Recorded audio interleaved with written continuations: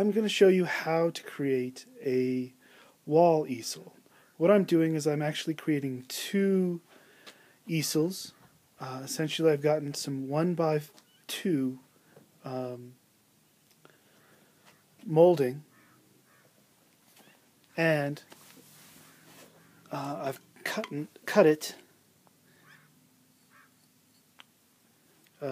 into small little sections. These small little sections fit just like that, and so in profile you see this, and I have a couple bolts that slide up and down inside. I'm actually going to create little chucks out of these larger pieces that will actually drill a hole right through there, and that will allow this whole thing to move up and down.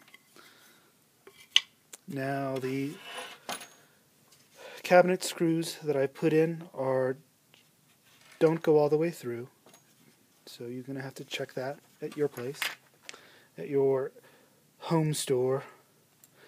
And then these are actually going to go into a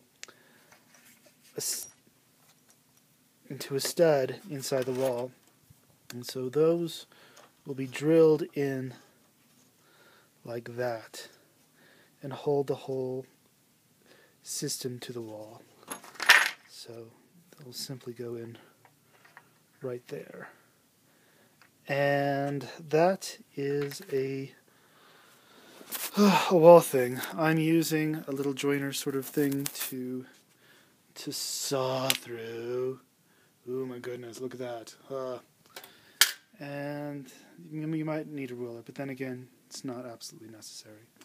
That's how it's done. So this is the completed wall easel. You can see that's the configuration. A few smaller screws, and then a larger central screw that actually tacks it to the wall. Here it is from the side. And here, this is not really the way it's supposed to work, but because this is a very thick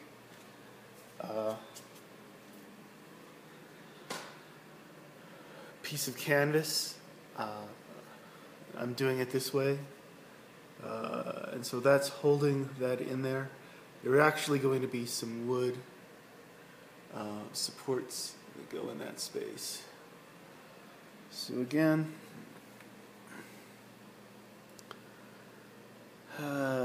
that's how this works. Oh my gosh, it split!